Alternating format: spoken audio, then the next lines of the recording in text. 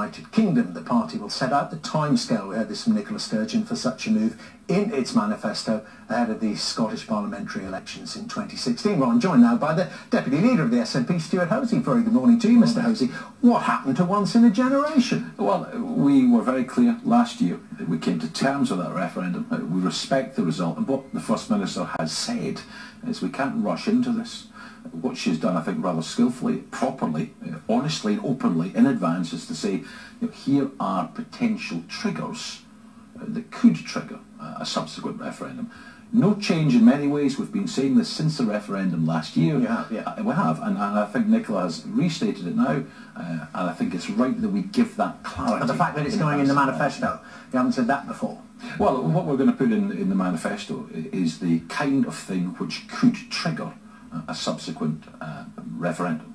So, for example, when the No Side campaigned in the referendum last year, the constitutional framework which we were to vote no for included staying in the EU. Should be a decision to come out of the EU, particularly if Scotland voted to stay in and the rest of the UK voted to come out, that would be a constitutional change.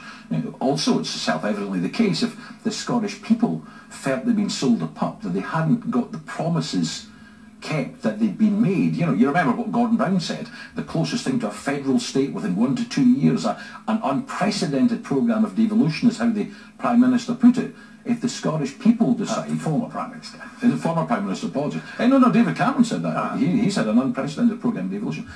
Should the Scottish people take the view that they've not been given anything close to what was implied by those promises, then the public will determine that they want to. And also flowing from that post-referendum environment, the issue of English votes for English laws. If Scots feel that they're excluded, that they're not getting full representation within the current House of Commons, would that be a potential trigger? Well, we'd have to see, because certainly at the moment what's being proposed is unworkable. I mean, the example of income tax is a cracker. I mean, the UK politicians say, but you're getting income tax. No, we're not. We're getting rates and bands.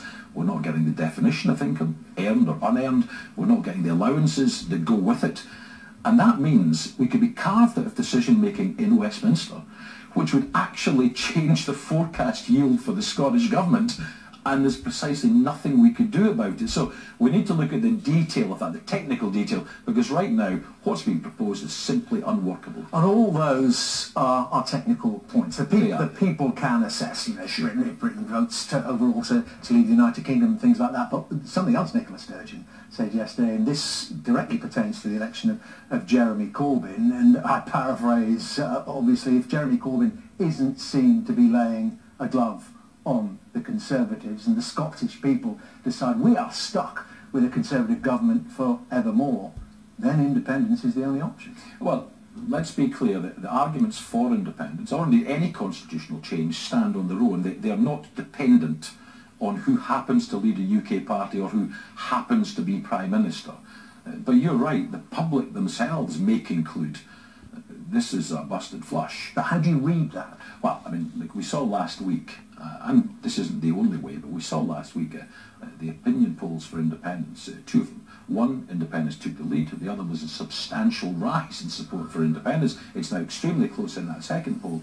I think the Scottish body politic has got enough nous, and we're close enough to the public to see when the mood is... Okay, so that's indefinable. As we talked about the other technical triggers. If any of them, or a combination of them, come to pass, and David Cameron or whoever is Prime Minister says, no, you said once in a generation, we in Westminster are not passing legislation for a referendum, a binding referendum to take place, would you also consider holding a unilateral one, holding an indicative one, and then saying to Westminster that the Scottish people have voted for independence? Well, the language actually used was once in a political generation, and the second thing about that is we had said, and we're absolutely clear about this, and I still am, there had to be a qualitative shift in circumstances, and the First Minister is laying out what they may or may not be.